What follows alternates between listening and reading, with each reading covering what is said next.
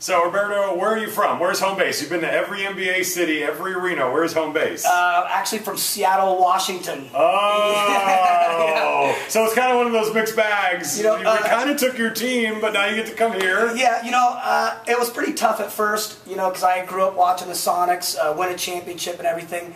But I couldn't imagine a better place for the team to go. It's so the community's so, they back the team so much. It's really a great place for the team to go, and so I think this is like my 6th halftime here. Oh, over that's the past amazing. 3 or 4 years. So. Well, you got the crowd going crazy. Yeah, it was fun. And in Seattle, you guys must be excited because it looks like you're going to get the Sacramento Kings. I hope we get a team. I hate the whole idea that we're taking a team from Sacramento because that's a great franchise and people love the team out there as well. But that's just part of business, and hopefully we can put together a good team. Hopefully we get the team, and hopefully we'll be.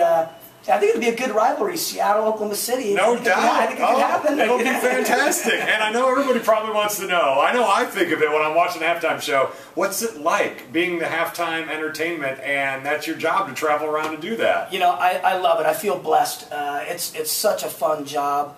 It's a big adrenaline rush. Yeah. It's 6 minutes of jumping around, a lot of juggling.